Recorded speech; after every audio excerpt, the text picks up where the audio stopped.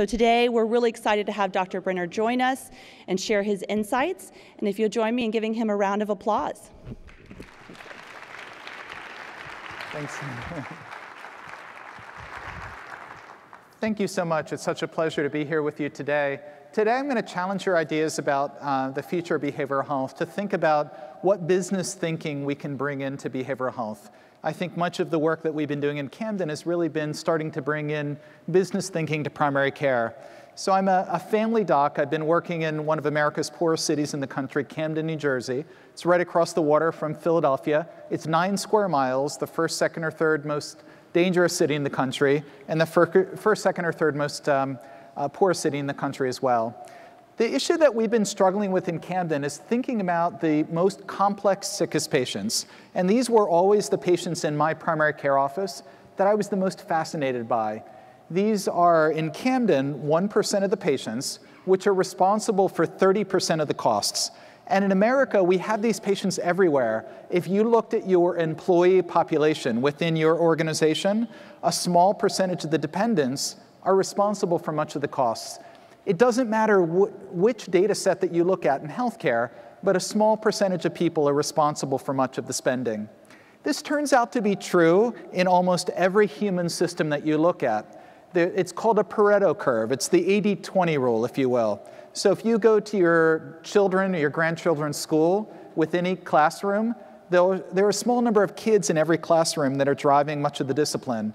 If you look at the principal's office, there are a few families that are coming back over and over. Those kids and those families, those kids have a different learning style than the rest of the kids in the classroom. They need a different kind of school and a different kind of classroom and a different kind of teaching style. Within any city, there are a few residents of the city that are driving much of the violent crime in that city. And Bratton's innovation in the New York City Police Department was figuring out how to pivot day by day to the patterns of crime to make sure that the police department was responding to the outliers. And that's essentially what I'll be talking a lot about today, are who are our outliers. And you all are experts in our outliers. Our outliers have severe behavioral health and addiction issues.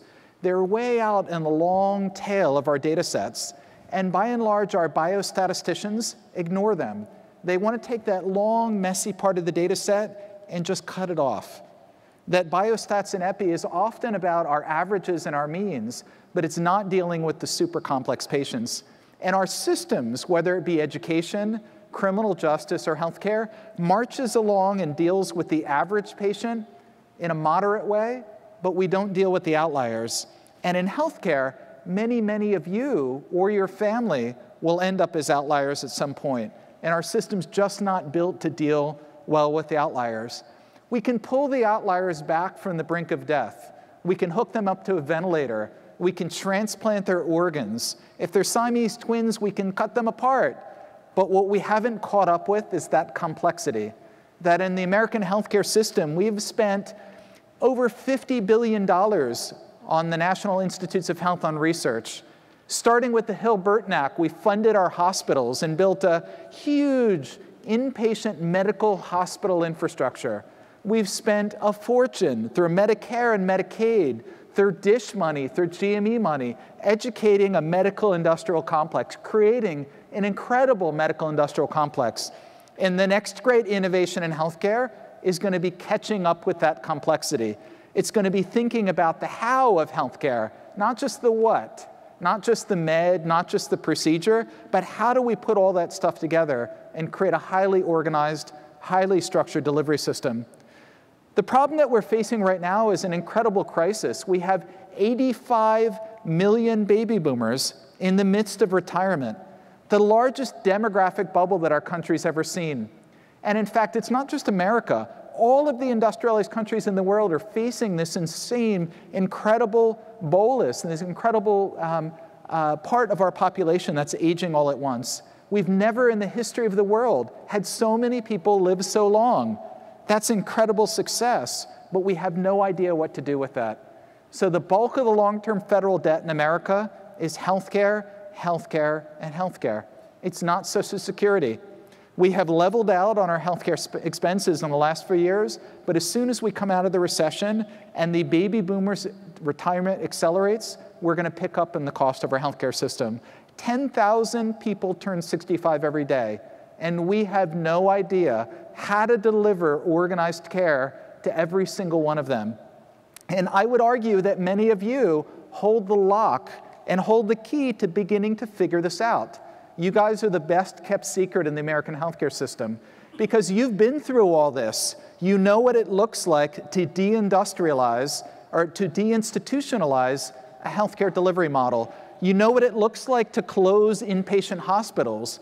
You know what it looks like when we don't build a system to catch all of these patients. At one point, inpatient psychiatric hospitals were 1/3 of state budgets. And because of advocacy, because of patients and their families and many of you saying, enough is enough, this system isn't working, we began to deinstitutionalize psychiatric care. And you guys have worked so hard in the last 30, 40 years with very little resources to begin to build a system on the outside to catch all of these patients. My colleagues on the medical side have no idea what's in store for them. We have no idea what deinstitutionalization looks like, and we're about to experience it. Because there is no way that we're ever going to bend the cost curve in healthcare without deinstitutionalizing medical care, without building a system of community-based care, without rebalancing our system away from extreme acute care out to a more community-based model, without reacquainting ourselves with the mind-body principle, without understanding what's really driving healthcare. That's the journey that I've been on, and that's the journey that I want to share with you today. But I want to do this in a way that brings business thinking to the problem, because I think that the biggest mistakes over in healthcare is that we have been very widespread adopters of technology, but the most important technology we've bypassed. The most important technology is not the gizmo and the gadget. It's not the new procedure or the new scanner.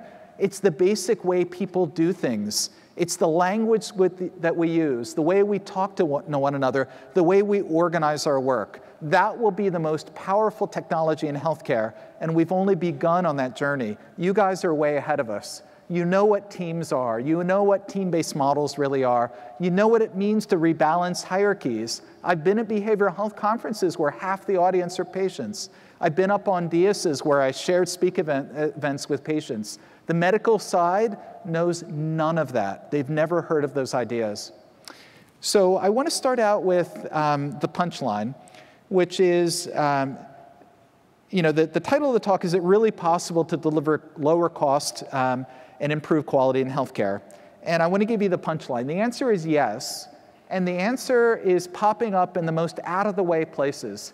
That the fountain of youth has been discovered in Doylestown, Pennsylvania. And every single one of you, when I get done, is going to clamor to make sure that your mother or your grandmother has this. And it's a net-enabled, bioengineered, high-technology, very complicated nurse that visits elderly patients with complex medical issues every week or every other week and delivers a highly structured, highly reliable intervention every day, every time they go to visit. There are no accidents here. It takes 9 months to be trained into the model. This is a focused factory. So many of you, when I say factory, think of something that's inhumane and cruel. But I'm going to argue, and I'm going to convince you by the end of this talk that every single one of you want to go back to your organization and build a factory. Because a factory in modern terms is highly reliable, it's highly structured. You have a clear goal, a clear purpose, and you achieve that purpose. You measure that purpose, and you know that you're accomplishing it. You don't tolerate defects, you don't tolerate variation. That's very hard to do in healthcare because of the variability of people coming to us. So this was a study that started about almost 12 years ago that looked at 1,700 adults over 65. And in this highly structured model of a nurse visiting every other day, every other week or every week, they randomized the patients into a perfect randomized control trial. One group of patients got the nurse coming out to visit them, and the other group of patients got just default American healthcare, right? The best healthcare system in the world. That's what they got. And it turned out that they had a 25% lower risk of death if they had the nurse going out to visit them in this highly structured intervention. Now, let me tell you what you have to do to lower the relative risk of death by 25%. I have nothing that I can give you or your family. I have no medicine I can prescribe that comes close to this. When your doctor measures your blood pressure, treats your diabetes, treats your heart disease, they drop your risk of death by a few percentage points. That's what you're clamoring for. That's what we're paying 18% of our economy for, is to drop the death rate by a few percentage points. You have to go back to AZT, treatment for AIDS. You have to go back to iron lungs. You have to go back to penicillin to find any treatment that could lower the death rate by this much. This is a stunning accomplishment that you've never heard of, that was never in the newspaper, that was never widely touted in the media. What was most interesting is the highest risk patients, these are 80-year-olds with 3 chronic illnesses, had a 48% reduction in the death rate. That's a stunning accomplishment. Cut the death rate in half for 80-year-olds with 3 chronic illnesses. What's most interesting is that in the 10-year period of the study, the benefit of having a nurse come out and visit your mother or your grandmother doesn't go away. It's a continuous benefit over the entire period of time. What's most frightening is that they had a 33% reduction in hospitalization and a 22% reduction in cost to Medicare for the highest risk subgroup. The middle subgroup they broke even on, the highest risk subgroup, this would be enough to close every hospital in the country. This is the blockbuster video moment for the American healthcare system. This is the Kodak moment.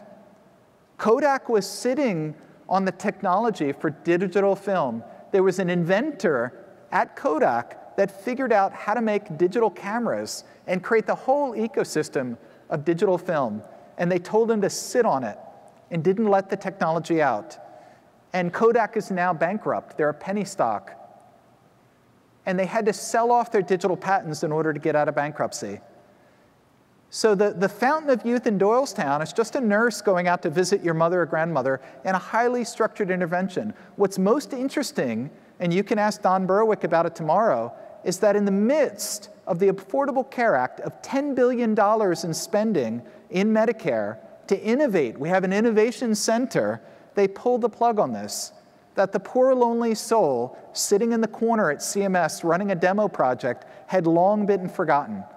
And in the middle of pushing all this money out to innovation, they actually pulled the plug on this. They got within one day, they had actually told all the patients that they were disenrolling them from the Medicare demo.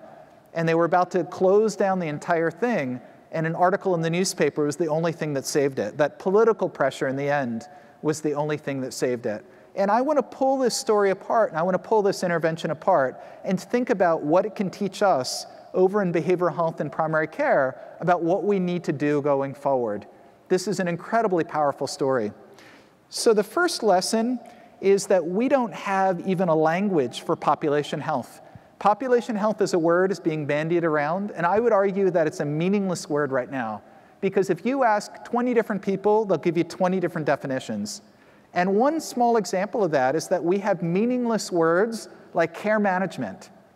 So let's think about what care management, about what that word means. It can stretch from the idea of a Medicaid managed care nurse in a cubicle calling homeless people with no phones in Camden, New Jersey, all the way over to our intervention, a lot like your ACT interventions or PACE, which is a real nurse, a real social worker, a real community health worker, talking to real people in person, building relationships, banging on doors, doing the messy work of actually delivering care. And to think that we have one word that we use right now, care management, to stretch across all of that, that's a meaningless word. It doesn't fundamentally mean anything at this point. We have another meaningless word called hospital medication reconciliation. So my staff had pictures of piles of medications that we found in many, many different patients' homes. And one bag of medication that we found is worth $50,000 of the local hospitals in starting and stopping all the different meds. When you get to the point that hospitals are doing something with a checklist that's called medication reconciliation, but then when you go to the patient's home and you pull open all the drawers and all the cabinets and you find every medicine bottle they've ever been prescribed for the last 20 years, you've given yourself a false sense of confidence. Because that checklist in that hospital, that extra bundle of work in the hospital really was meaningless because you didn't get to the house and pull open all the meds and all the drawers. So population health is filled with all of these ambiguous terms that don't mean anything. When I say physics to you, the physics buffs in the room know that if I drop a stone, I can calculate how long it's going to take to hit the ground. I can calculate the speed of light. When I say population health, we don't have any of the same kind of rules of thumb. We don't really know what we're doing yet. So population health for me is better care at lower cost for everyone every day. Better care at lower cost for everyone every day. But everyone every day doesn't need the same thing. So the first step in population health is segmentation. And we're going to talk a lot about segmentation today. Everyone doesn't need the same thing, but also once you get people into buckets and you categorize them, the same person doesn't need the same thing every day either. So that gets into a new set of words called surveillance, of systems that are responsive moment by moment to the individual needs of the different categories of clients. We're terrible at this thing in healthcare as well. If we did what Procter & Gamble did, we'd go out of business. We don't segment our marketplace. We don't surveil our marketplace. We don't understand our customer. We don't deliver to our customers a highly reliable product that they can count on every day. And that's the task, I think, going forward.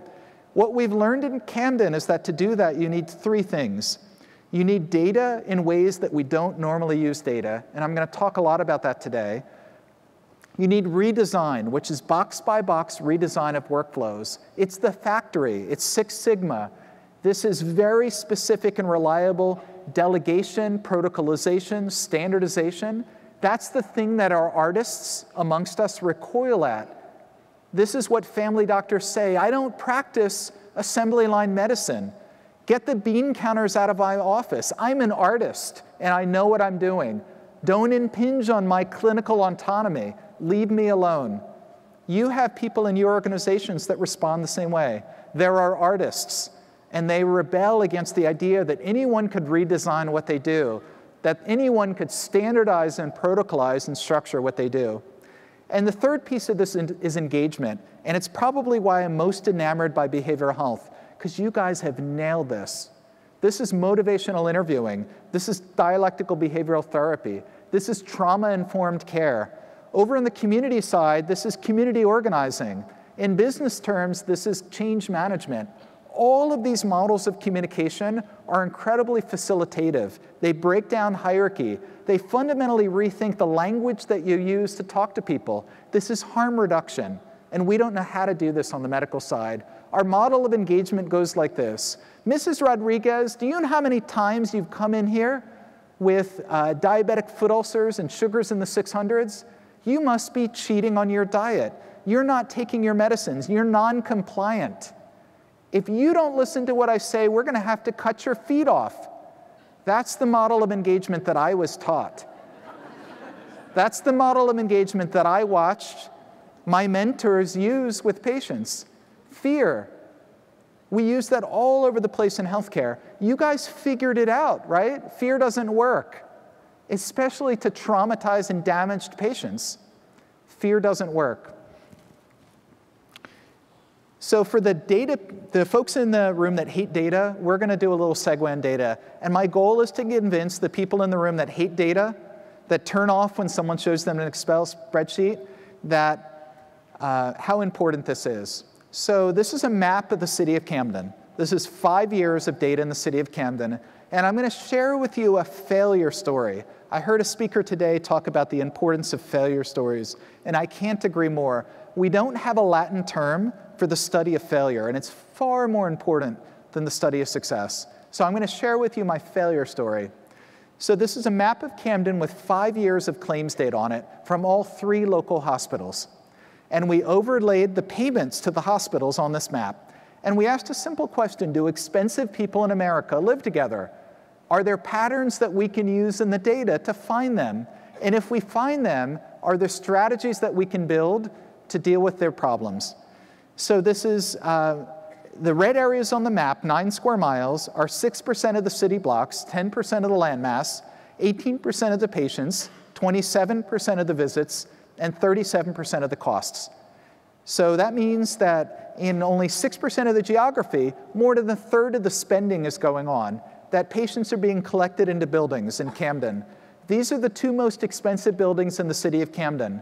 The first building has 600 patients with $12 million in payments for their care over 5 years. The building at the bottom is 300 patients with $15 million in payments for their care over 5 years. The building at the top are full of dual eligibles. These are patients who were poor and disabled with Medicaid and Medicare. It's a beautiful building, great management. Building at the bottom is a subacute rehab and nursing home. Also a beautiful building with elderly, disabled, retired patients who are older than the building at the top. So I said to my staff a couple of years ago when we found this, I don't care how much money you spend. Let's figure out how to bend the cost curve in Northgate 2.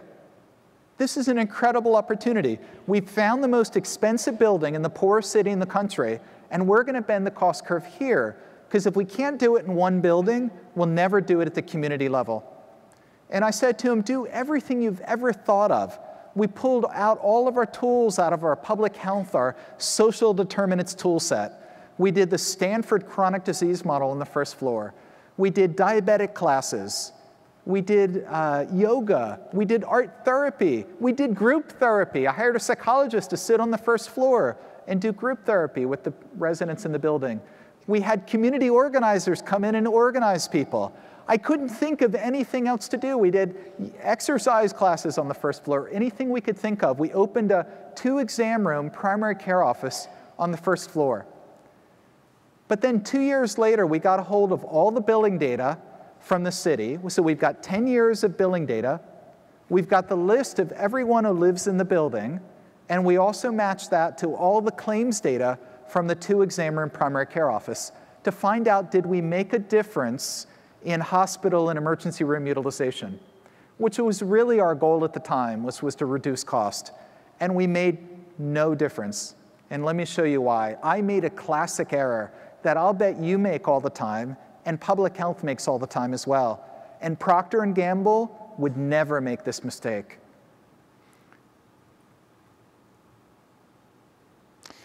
So this is called segmentation. Segmentation is data voodoo. Segmentation is where you take nonlinear methodologies and linear methodologies, and you put people in buckets. And then you look at each bucket and you say, does our hypothesis about the world match up to what we've guessed about the world? And then you move all the buckets around in ways that you're not supposed to touch data doing. A biostatistician would hate segmentation. So these are the 4 buckets that we found in the building. There are people in blue who rarely visit the hospital. There are people in yellow who are medium emergency room utilizers. They have on average 2 to 3 ER visits a year. In the red are high emergency room utilizers. On average, they have 8 emergency room visits and 1 inpatient visit. And in the purple are high inpatient utilizers. On average, they have 3 inpatient visits and 1 emergency room visit.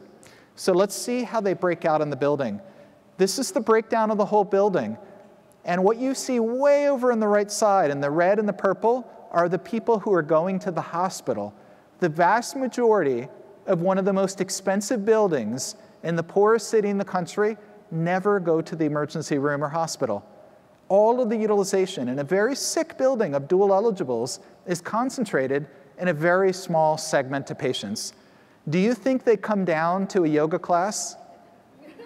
Do you think they're enrolling in the Stanford model? Do you think they're laying out their soul in our group therapy visits? Do you think they were doing yoga? Were they doing art therapy? They're shut-ins. You could have told me this, right? They have very poor social networks. They don't build trusting relationships. They're isolated. They're locked in their rooms. They just go back and forth from the hospital, actually to Abigail, to the nursing home I showed you, and then back to Northgate 2. They just go around and around like that. They're not joiners. If they were joiners, they would have never ended up so complicated and sick. They're very different people. They have extraordinarily high levels of early life trauma, is what we've learned about them. You could have told me this. We didn't have the tools or the understanding to even begin to understand what we were doing. We didn't segment the marketplace. We didn't know our customer. We didn't understand the drivers of what was going on. So let me show you more segmentation. This is hard to read. Let me describe it to you. And I know all the data people, non-data people in the room are saying, no, no, more data, please stop. But stick with me here. So this is called a crosstab. It's the simplest thing you can do with data. And this is the entire data set for the city of Camden in 1 year. This is everyone who went to the hospital emergency room. And on the left side is broken up the ED visits. And on the top is breaking up the inpatient visits. And the way you read this is way down at the right-hand corner, 62 people had 5 or more inpatient visits. And in the same year, they got treated and released from the emergency room 10 or more times. So think about what it's like to be an emergency room doc in Camden. It's a terrifying place to be. Just chaos rolling in at every moment. You're always behind. You're running from room to room to room.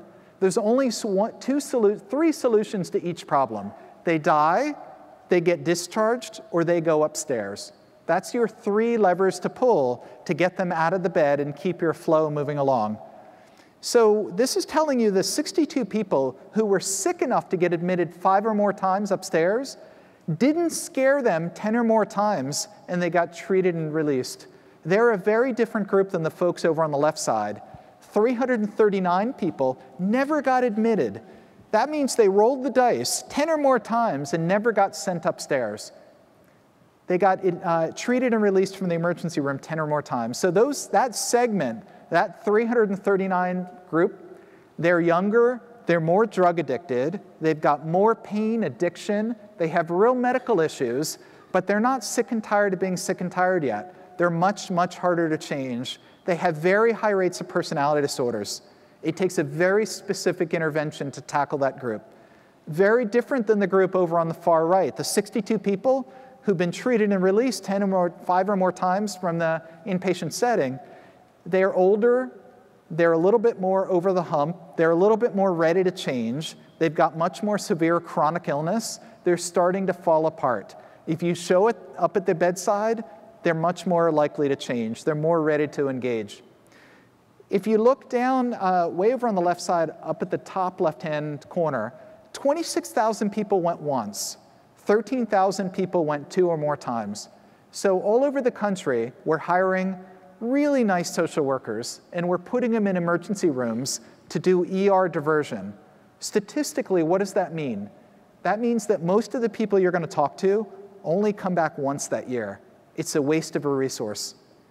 Procter & Gamble would never do that. They would know precisely who they were targeting, what segment they were targeting. They would understand the psychology, the sociology, the ethnography in intense detail. They would have tested the intervention, and they'd know exactly what they were doing. And whatever product they were selling to that group would be built in a highly reliable factory where they would tolerate very few errors. That's what we need to do in healthcare. That's what we need to do going forward. That's not what we're doing. We've got a jumble of people in a jumble of buckets with a jumble of interventions. You're way ahead of my medical colleagues. You've at least got some tiers of how you tier people. Sometimes they get stuck in the buckets. Also, there's still a schism that I've begun to realize between addiction and behavioral health, the mental health care, that you still have to figure out how to join those 2 fields. So let's talk about the cost in each of these buckets. Over on the far right in the red are inpatient overutilizers. There are 500 inpatient overutilizers in Camden. And the whole population, 79,000 people, the top 1% of inpatient overutilizers, it's only 500 of them. On average, every time they go to the hospital, it's $10,000. Over on the ER side, every ER visit's only $1,000. If you want to save money, focus on the inpatient overutilizers. They had 2,000 inpatient visits. They had 4,000 emergency room visits. Their spending was $10 million in inpatient costs and $1.7 million in ER costs. If I give you $1 million, which would be 10% of spend, and said, build me a project for 500 people, I bet many of you in this room could do that. It would look like an ACT team. You could do your ratios, you could do your staff ratios, you could make your business model, your performance, you could figure that out. Now, if I said over here, I want you to build me a program for ER overutilizers, over in the dark blue, there are 5,000 emergency room overutilizers, 9% of the total population in Camden. They had 28,000 emergency room visits. They have $11 million in spend for their emergency room visits. If I gave you $1 million, it would be really hard to build a program for 5,000 people. You would get stymied. That's a system failure. Those numbers are so large that you'd have to get into primary care offices and start shifting the delivery system. That's why this data is so important. Unfortunately, this data is really hard to get, because getting this data is a little bit like getting the data from Target, Walmart, and Kmart, combining it all together in your community and trying to get rid of their customers, right? That's very, very hard to do. Hospitals don't want to give up this data. I would argue that this data is a public resource that should be accessible to people that want to solve this problem. We often segment these data sets by disease. And what you do in the American healthcare system is we bucket people by disease. Diabetics in a bucket, heart failure patients in a bucket. Then we build our interventions for each of those buckets. And the problem with each of those buckets is that a severe diabetic has nothing in common with a well-controlled diabetic. They were born in a different family. They live in a different neighborhood. They have different sociology, different ethnography. Procter & Gamble would never try and sell them the same product. They even have probably different genetics, different biochemistry to the disease underlying it. We bucket them all out as ICD-9 code 250 point something something. We send them all to endocrinologists. We really have no idea what we're doing. And interestingly, the severe version of all the diseases actually look a lot like one another.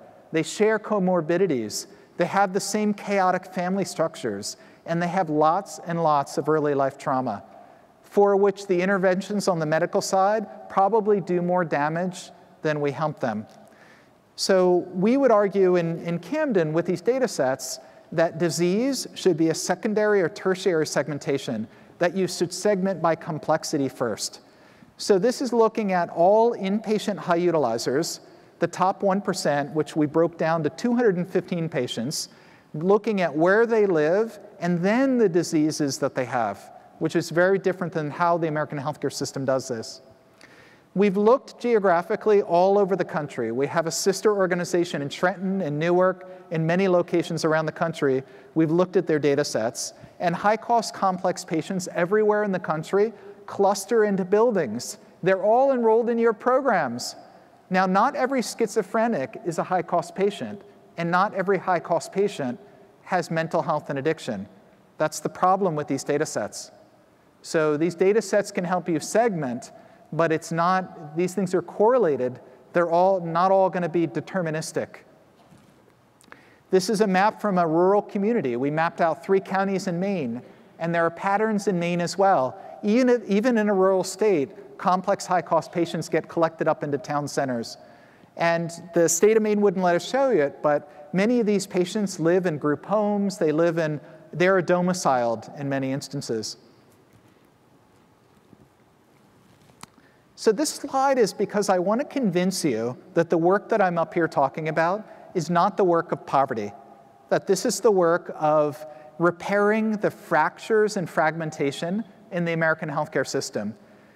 This is an abnormal CAT scan of a middle-class woman with a master's degree who went repeatedly to a 5-hospital, highly integrated system connected by Epic. And she went back over and over to the emergency room, over and over to the hospital. She went 102 times to the emergency room, 54 times she was admitted. She had 147 CAT scans and 73 CAT scans of the head. That's enough CAT scans to increase your lifetime risk of of cancer because of the exposure to radiation. And a group of family medicine residents who were hotspotting, looking for outliers, teamed up and found her case, got to know her, pulled a psychologist into the team, who went out and did home visits and found out that she had extraordinary anxiety. And the anxiety was what was really prompting her to go back over and over. As she began to get her anxiety under control, she stopped going to the emergency room, stopped going to the hospital, and began to feel much better. So the story of our work in Camden is not the story of poverty. It's very much the story of integrating behavioral health, addiction, housing, other services back into medical care. I want to share one patient story with you to give you an idea of the kind of patients that we work with. This is a 55-year-old male admitted for GI bleed and shortness of breath. This is a dual-eligible patient living in a high-rise. Patient has Medicaid and Medicare, is disabled. In 6 months, had 9 emergency room visits and 6 inpatient visits, on 12 meds a day, has end-stage renal disease, kidney cancer, Hep B, high blood pressure, high cholesterol, blockages in his arteries, asthma, glaucoma, sleep apnea, and severe back pain. This is the crazy things that our teams have to deal with on a routine basis. So this is the patient in the middle, and these are all the different services that touch this one patient. This is just like the patients that you are dealing with in your programs. It's a bewildering array of services erected around these patients.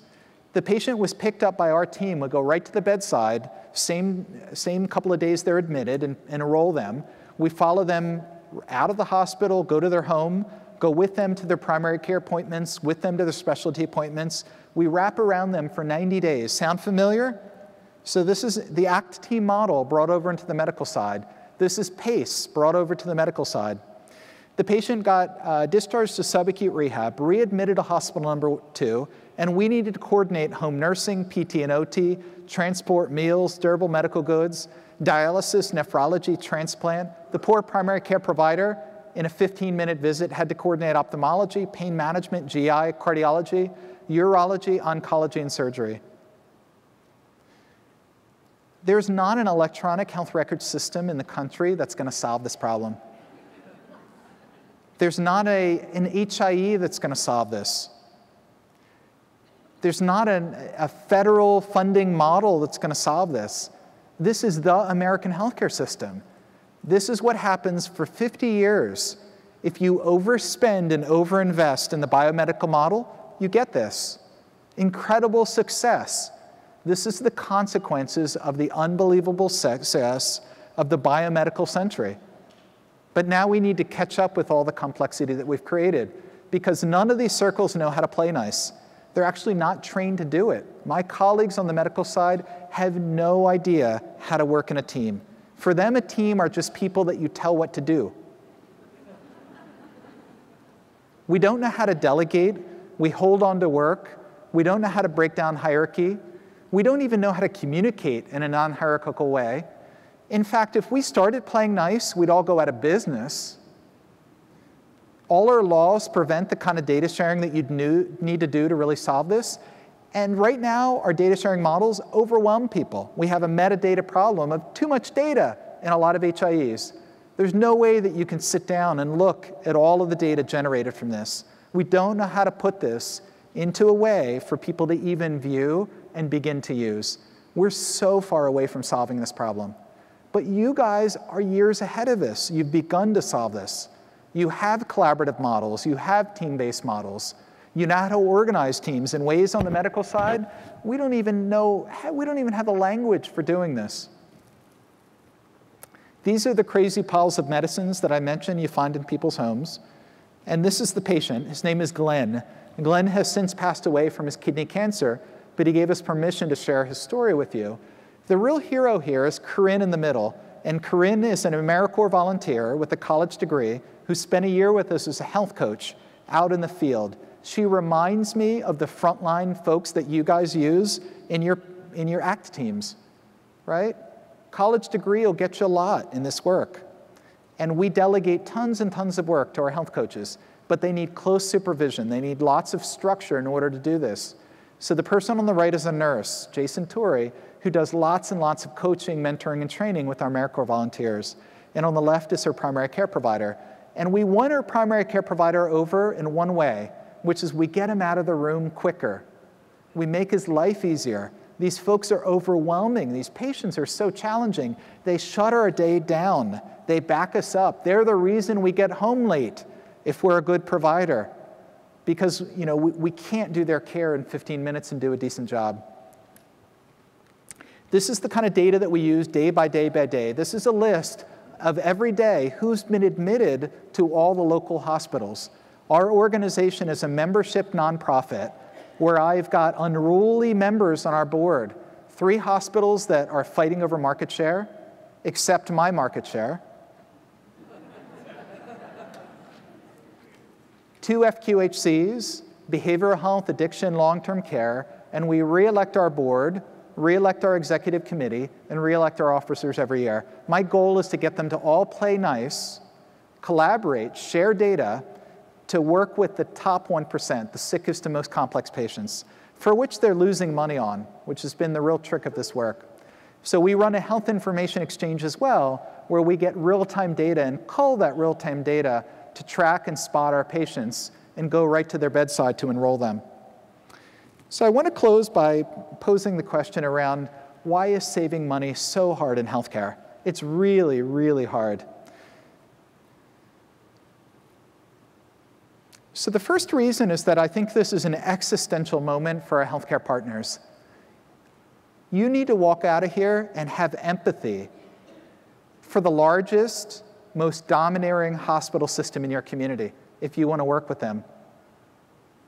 You need to understand that that CEO goes to work every day not knowing whether that board's going to sack them, not knowing where they're going to make it to the end of the year, terrified that they're going to have layoffs, cutbacks, and they perceive that their margins are thin.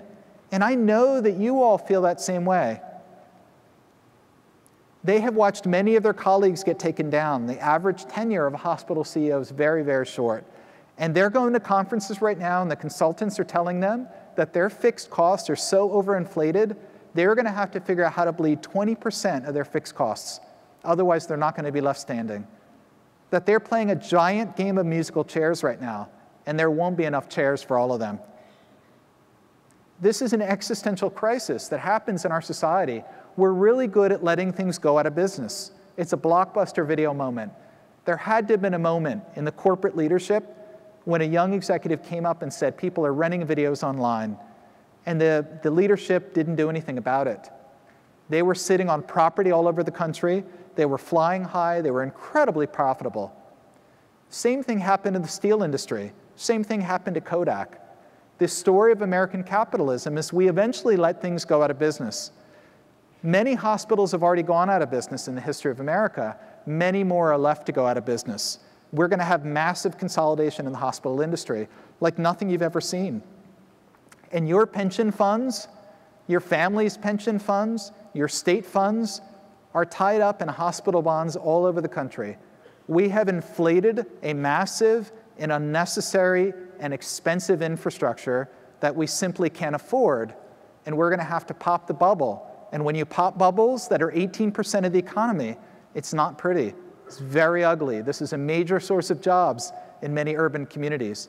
There's no way in Philadelphia, my community, that 5 hospitals with 5 med schools are going to be left standing when all this is done. It's a very hard moment. The other problem that we have to tackle on the medical side, which you got forced on you by patients, by patient advocacy organizations, is the hierarchy in the medical system. And the hierarchy is so extreme, and it's represented by the salaries of doctors. On the left are orthopedic salaries, $400,000 a year, and on the right are pediatric and HIV docs, family docs, making $170,000, $180,000 a year.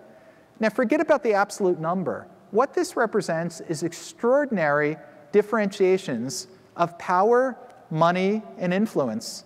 On the East Coast where I am, the doctors who get the board seats, the doctors who are always up in the C-suite wielding influence, the doctors that get the C-level jobs, all came up through these higher salary, more lucrative specialties. So in Philadelphia, it's so extreme that our orthopedic groups, our high-end folks on the left, are making $1 million a year.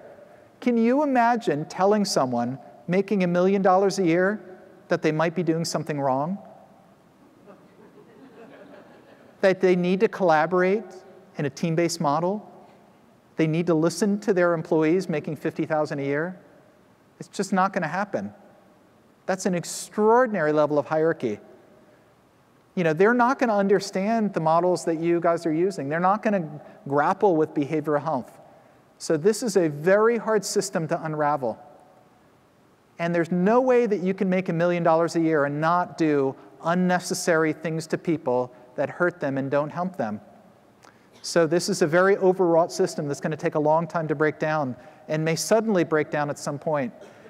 The professional group in America, that's the largest group in the top 1% of income, is not entrepreneurs, it's not Wall Street, it's not bankers, it's physicians. The largest group in the top 1% of income in America are physicians. And it's not all physicians. It's physicians that do procedures on people. They're not interested in behavioral health. We're really far away from beginning to shift that. We're to the point now that when a cardiologist walks in and talks to your mother or talks to your family, that conversation is a loss leader. They lose money from talking to your family member. The only way they make any money is writing a script for an echo, a stress test, getting you into the bed, or getting you into the scanner. That's a huge indictment of the American healthcare system. That's a capacity bubble of extraordinary size that's going to be very difficult to pop, and a hierarchy bubble that's going to be, it's going to block the ability to redesign how these models work. If you're an ACO, the folks on the left go from being your power centers and your rainmakers to being your cost center and your liability. The folks over on the right go from being your feeders to being your leaders. And people don't know how to do that. This is a huge struggle inside the American healthcare system right now. I'm sure everyone in the room knows about the ACE study, right? ACE study, raise your hand. So I go to the medical conferences and I go to hospital conferences, and there's like one lone soul in the room. It's like the poor person who worked up into like being the head of social work in the hospital. It's like the only person in the whole hospital has ever heard of the ACE study. We need to ask why is, how can you be an ACO? So the interesting thing about Filletti's original paper, what he has to tell us is that the best predictor of medical spending, of healthcare utilization, is your level of adverse childhood experiences. The best predictor of obesity, substance abuse, smoking, of poorly controlled chronic illness is adverse childhood experiences. How the hell are we running around all over the country building accountable care organizations, building predictive models, when we have no idea even about this literature?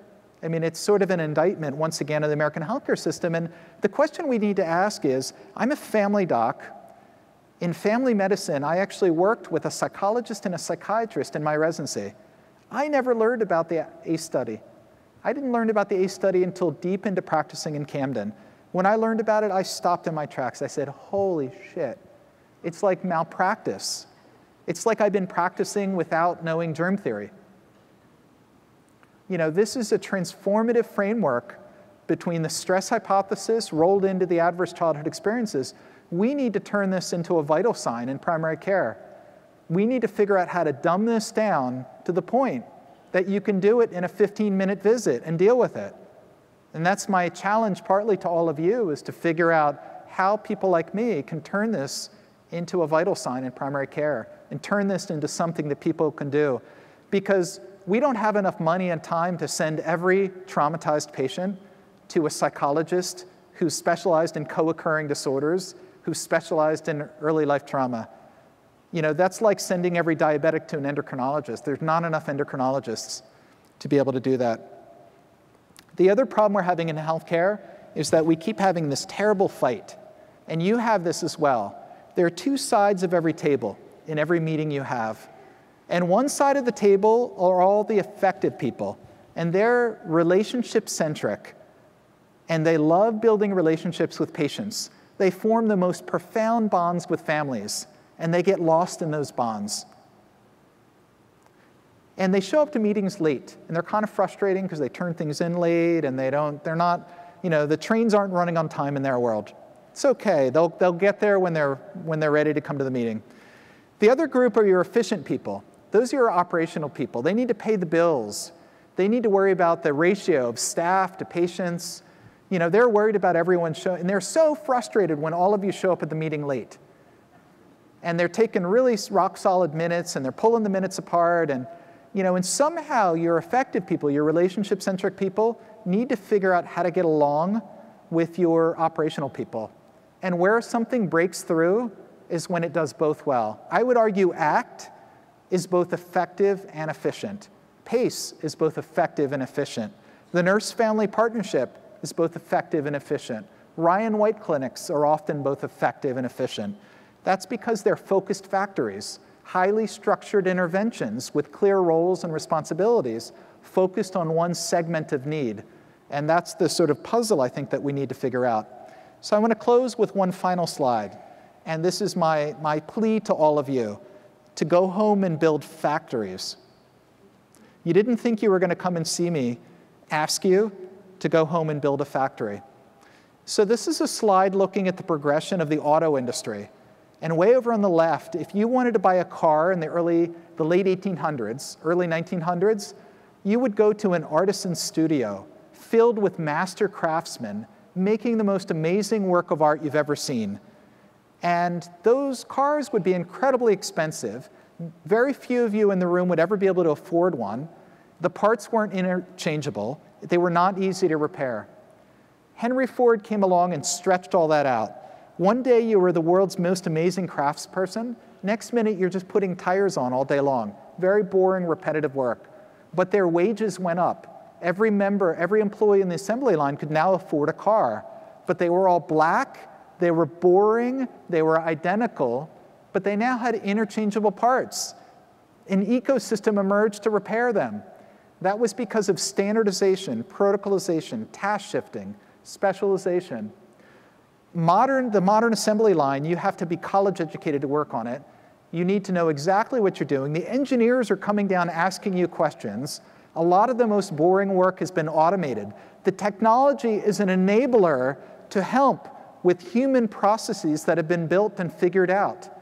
It's not the technology in front of the people. It's the human process that's been changed.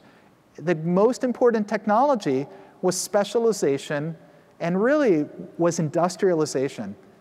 So the three most ineffective fields in our economy are healthcare, education, and criminal justice. And I think all of us need to figure out how to industrialize healthcare. And you guys are further ahead on the continuum than a lot of us. You've already had to wrestle with some questions of segmentation. You may not have realized it. You've already had to wrestle with specialization, task shifting, with driving down costs. You're further along in this industrialization of healthcare than we are, and you need to help us figure it out. So let me stop there. I think that's a great stopping point, and I think we have a little bit of time for questions.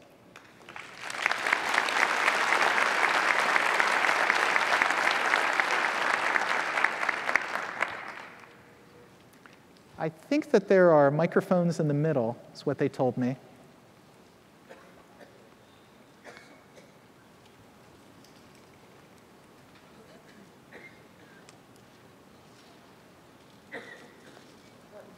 Yeah.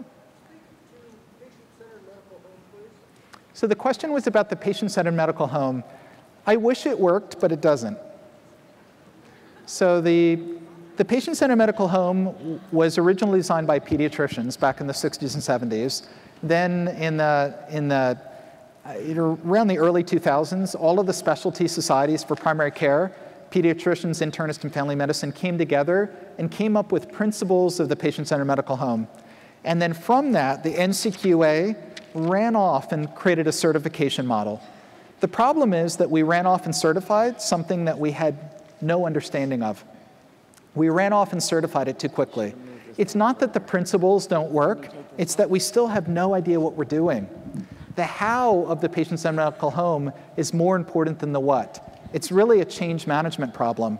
And what we're doing is shoving way too many good ideas down the throat of these primary care offices that are already failing, underperforming organizations where people are running from room to room to room, doing meaningless 10-minute encounters that don't add up to anything. Often the manager in a primary care office was really good at the front desk and got promoted up to being the manager. That does not set you up to implement EHR. It doesn't set you up for meaningful use, for NCQA, any of that kind of change management stuff. So I think our primary care model in America is totally obsolete. It's underperforming, and it needs something much, much, much bigger. If we, in our Camden model, rather than doing NCQA certification, all I want primary care doctors to do is wake up every week and focus on the 5 people who were recently hospitalized. If that's all they did, they would save money. Whereas a lot of patient-centered medical homes are driving up cost, they're not driving down cost. It's not to say that it's a bad idea or everyone is failing. I'm just worried that we rushed the idea out of the lab and we're distracting people. If I had a primary care doc's attention, I would just want them to focus on their sickest and most complex patients. Thank you for the question. I'd like to build on the comment and question you just answered.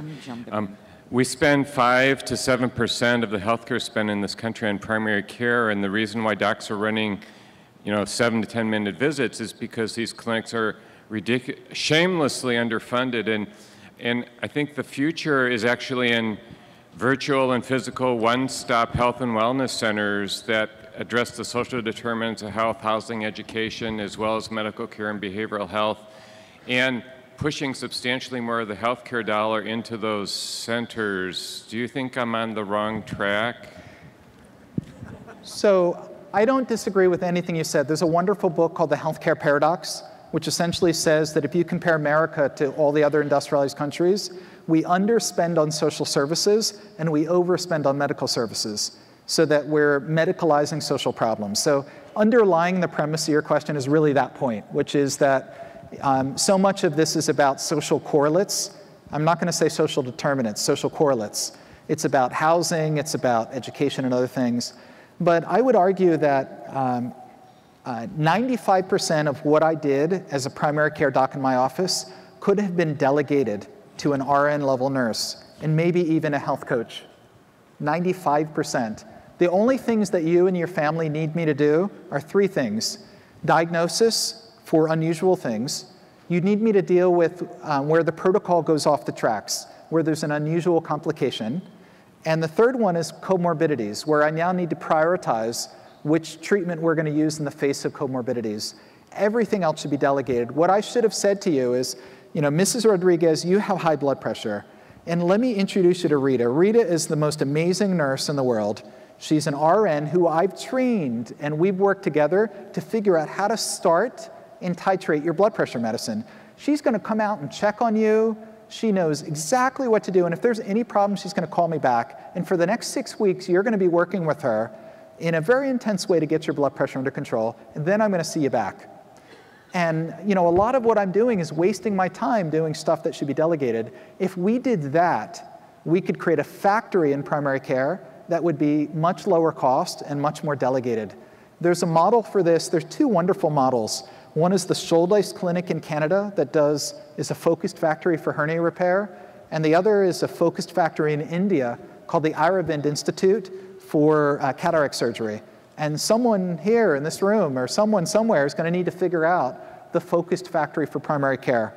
And that's R&D. That's going to take a lot of complex thinking to figure it out. So I think there's... Yeah, thank you. I'm one of those professionally trained clinical social workers who's done all of this in outpatient home-based services with visiting nurse services, having worked in some of the top teaching hospitals in the United States. So my question to you is, and I believe people, docs and all, need to get out of the boardroom, and I'm a big fan of community-based services. Yours is fine, but don't forget to include us social workers, because we're there. But what do you think, and you talk about chronically ill patients. So I'm not going to ask this question, I have a question. I'll preface it by saying we need to start having a discussion about death and dying. We're not going to be living forever, and we need to have this healthy discussion when family members say, oh no, I'm not doing a DNR or what have you. But what impact of the ACA will have on Medicare and Medicaid and the exchanges? And I know that docs, I know the hierarchy, and surgeons at the top, psychiatrists at the bottom, and you don't want to work together, because I've worked at Hopkins and Mass General. So what impact is the ACA going to have on providing this kind of care and the exchanges and trained professionals, be they docs, psychologists, social workers, or whomever, and the costs? This is a 30-year problem. There's no way that the Affordable Care Act could fix a problem that's been 100 years in the making. So I've seen dialogues begin to occur amongst my professional colleagues that I never thought I'd see, and amongst hospital administrators as well. So the Affordable Care Act started the conversation, and we've had this conversation about every 15 years. We had this conversation during the Clinton reform era. We had this conversation in the 70s with rate setting and the advent of HMOs. We have this conversation over and over whenever we go through a recession. So the Affordable Care Act's not going to fix this. I think what's going to happen is the costs of the baby boomers retiring are going to not enable us to financially boom our way out of the conversation. It's going to force the point finally. The response to your early part around death and dying, are you proposing death panels? I'm just teasing you. I think.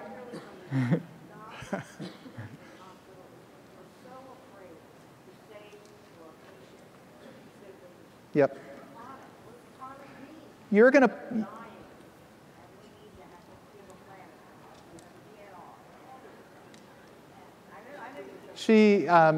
You're going to put us all out of business. What are we going to do? 25%